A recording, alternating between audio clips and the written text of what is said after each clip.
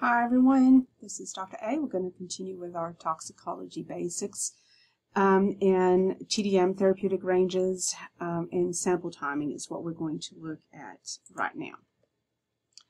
Okay, so this plays into how do we interpret drug concentrations. So you have to address these following points. So first you have to know the therapeutic range. So those are often established between the manufacturer and the lab, etc., and methodologies. So it usually is on the lab report. There is something that's been predetermined where the low level of the therapeutic range would be basically anything below that low end of the therapeutic range would be not effective.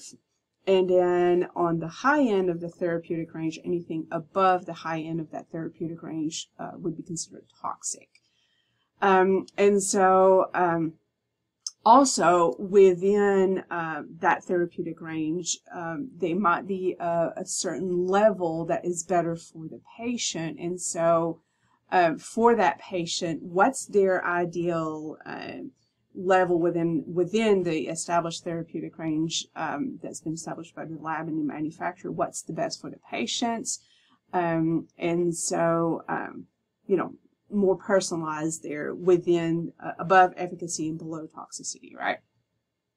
So sample timing. Are there specific times that the laboratory must draw the specimen? And we're going to be discussing this in a little bit more detail, but just to give you an idea would be like, do we draw the specimen before they take their next dose, so where the levels in the blood are at the lowest? Or do we draw it in a certain time interval after a patient has taken their dose so that it is at peak concentration in the blood?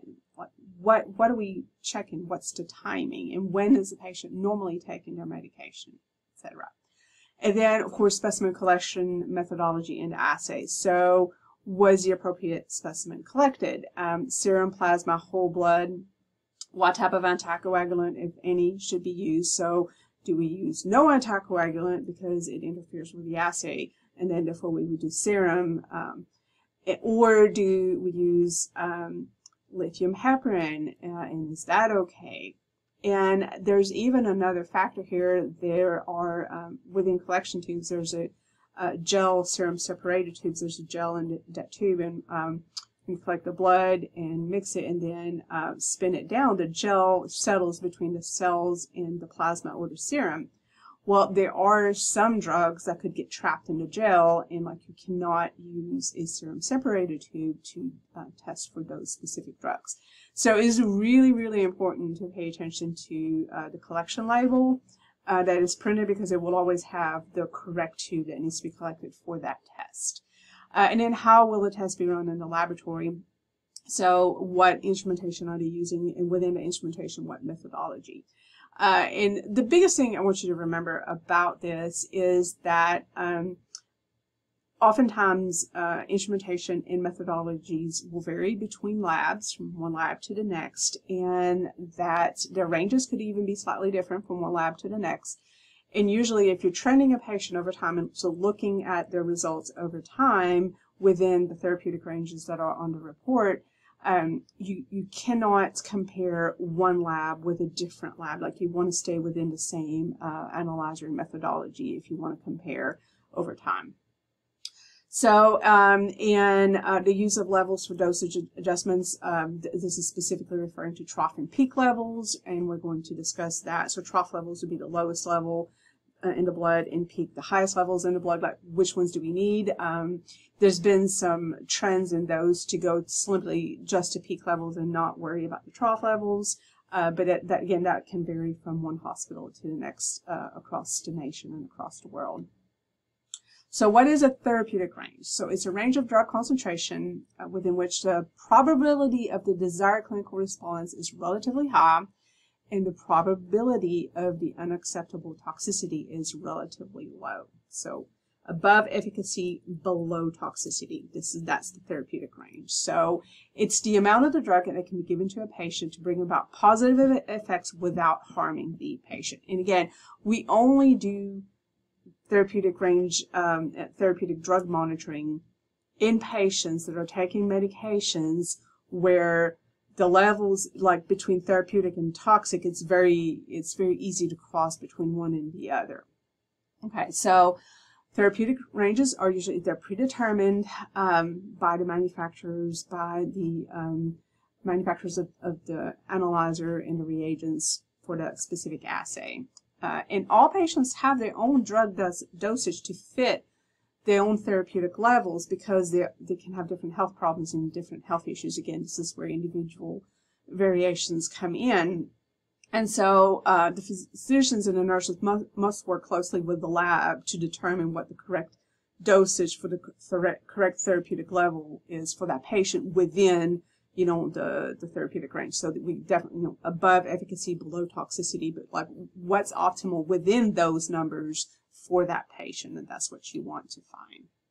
So what are things that could affect the therapeutic range, or really the therapeutic level for that patient? So the indication, so why the drug is different. So different conditions require a greater or lower amount of the drug for treatment. So for example, more digoxin is needed to treat atrial fibrillation than congestive heart failure. And so what a therapeutic level would be in one patient being treated for atrial fibrillation is going to be different than the therapeutic level needed for somebody with congestive heart failure. Are there active metabolites present? So when you give a patient a drug, the liver is automatically going to start metabolizing that drug. And in some drugs, it has to be metabolized into the metabolites, and those have a therapeutic effect. And so those active metabolites could raise or lower the therapeutic level for that patient. So is that something that is a concern? And again, that would be totally determined by the liver function of that patient. Concurrent drug treatments, other medications that the patient is taking, can affect the therapeutic level of the drug being monitored, because, again, drugs can compete for detoxification. Sometimes two drugs together, it might enhance the detoxification of one or slow the detoxification of another. And it could also have effects on absorption if they're orally administered drugs. And so there's definitely whenever there's polypharmacy, there are factors that can affect the dosage and the levels and what's going on. The age of the patient, again, with that, we have the age of the liver, how easy they can detoxify, but also anything that's orally administered, whether they can absorb it properly. So those are all things that can be affected by age. Electrolyte status, elevated or decreased electrolyte levels could increase or decrease the effectiveness of certain drugs, especially some of the drugs like digoxin that can affect the heart. And so if your patient's dehydrated or is missing a certain electrolyte, sometimes that can affect the effectiveness of the drug. And so in that instance, obviously, correcting the electrolyte imbalance is what you want to do. But it is good to know the electrolyte status if there are signs of inefficacy of the drug or signs of toxicity of the drug. So concurrent disease, giving a patient medication to treat a disease may not be as effective because of another disease or another underlying problem. For example, a patient that has underlying heart disease may be more sensitive to digoxin, while another patient with thyroid disease may have an altered response to the same drug. Again, with thyroid, it would depend. If they have too much thyroid hormone, they might be like hyper-metabolizing and metabolizing it super fast, because if you have too much thyroid, all your metabolic process go faster. If you have hypothyroid and not enough thyroid hormone, then everything is slowed down. The metabolism is slowed down, meaning detoxification would be slowed down. The effect, all of that could be slowed down. So these could definitely affect. So what's going on with the patient? Again, the health of the patient can affect this. And variable ratios of enantiomers. So an enantiomer is one of two stereoisomers that are mirror images of each other, like your right and left hands, right? And some drugs are given as a mixture of enantiomers, which means the patient's response or toxicity levels could be dependent on the proportion of those enantiomers. And then I would even say on that there could be, the formulas could be slightly different between generic and brand names, etc. So those are things that, the formulation of the drug itself and the brand name and versus generic, etc., who makes it, all of that could play into how the patient metabolizes it and whether this is effective for them or it's toxic. There are also variable genotypes, so we've already hinted at that. So there is a way to test for that with some of the new genomic testing. And a patient's response to some drugs could be genetically determined. So some patients can be genotyped before beginning treatment to determine if they would be a non-responder, a responder, or a toxic responder. I know for sure that one of the practical applications of that has been in Coumadin or warfarin therapy. So this is more in the realm of coagulation studies, but that's one where you can find the difference in responses, and you can do the genotypes. Without the medical world is definitely working on increasing the availability of those tests for personalized medicine, so that we can find the right medications for the patients according to their genotype. And then there can be some variations in serum protein binding. So what you have to understand here is that whenever drugs enter the bloodstream, especially if they're lipid-soluble drugs, a portion of that drug is going to be bound up on protein, especially albumin, and some of it's going to be floating freely. Okay.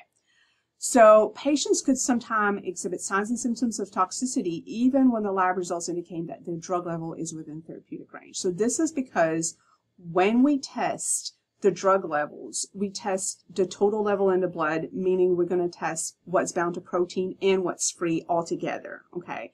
So getting the total level doesn't tell you how much is protein bound and how much is free. And if normally the patient was like maybe 50-50, so half protein bound and half free, and that was working for them, and then something affected their ability to produce the protein, so maybe their liver's being affected, the liver was damaged or something, and they can't produce the protein as much, and all of a sudden now we have 30% bound to protein and 70% free. Well, that 70% free is going to have a greater therapeutic effect and could be causing toxicity effects. And it's simply related to the amount of it that is protein bound has changed. And so if these individuals have abnormally low protein binding and high concentration of the unbound drug, then that could cause them to exhibit toxicity.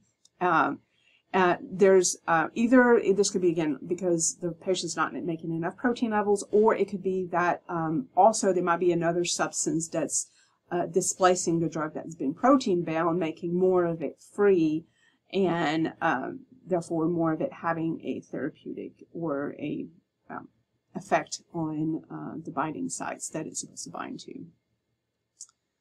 And then sample timing. So the most frequent source of errors when therapeutic drug monitoring results do not agree with the clinical picture is incorrect timing of sample collection.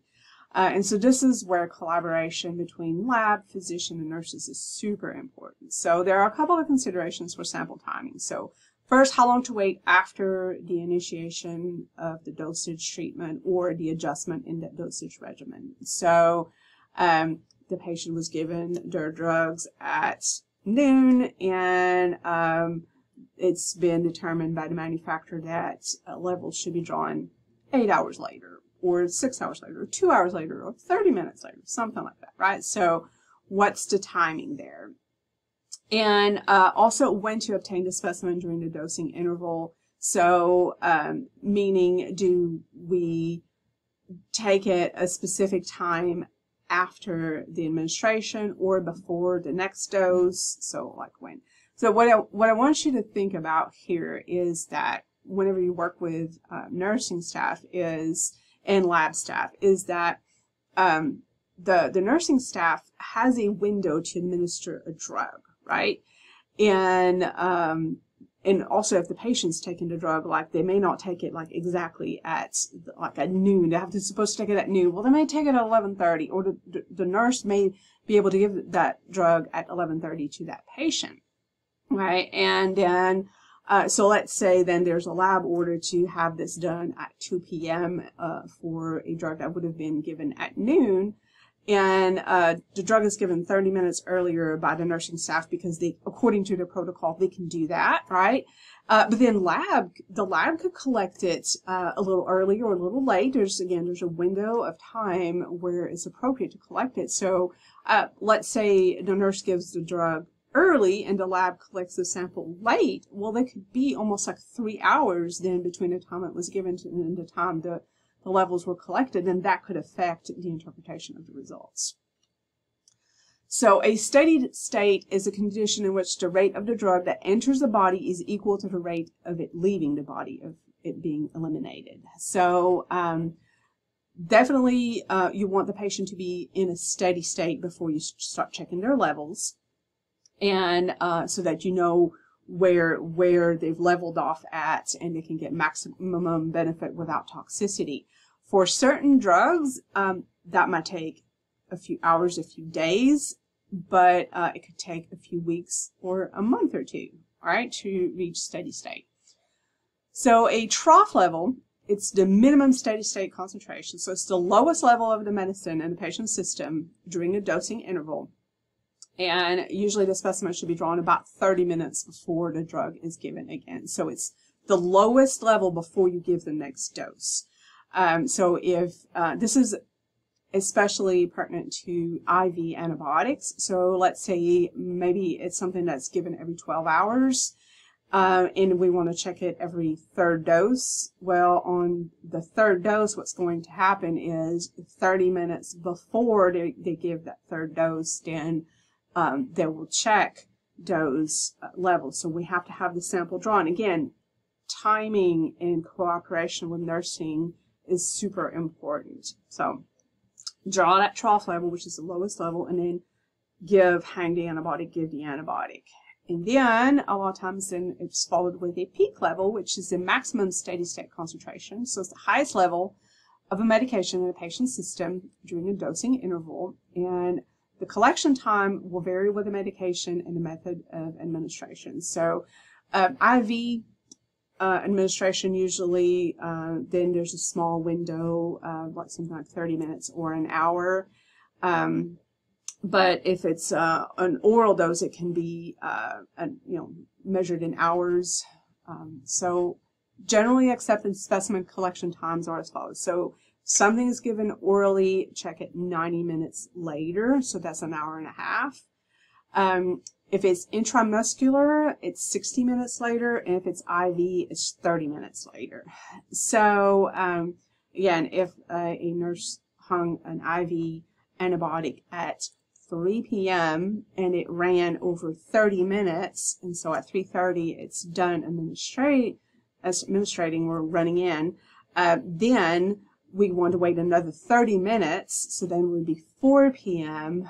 Before we draw the peak level for that antibiotic. Okay, so the package inserts from the drug manufacturers usually provide the recommended times for the collections of peak level specimens, and that information will always be used when you determine the appropriate sample collection times. And so again, cooperation between nursing and lab is super important to get the right results, or the correct results at least that benefit the patient, right? And then lastly, examples of drugs that are monitored with TDMs. So there's digoxin, which is a heart medication. There's gentamicin, tobramycin, and vancomycin, which are all antibiotics. There's theophylline, which is used to open up lungs. It's a bronchodilator. And then there's also carbamazepine, valproic acid, and phenytoin, and those are all anti-seizure drugs. Those are simply the most frequently ordered. There are more than this, but if you at least know these, then you have your basic ones there covered. All right, well, that wraps it up. Thank you so much.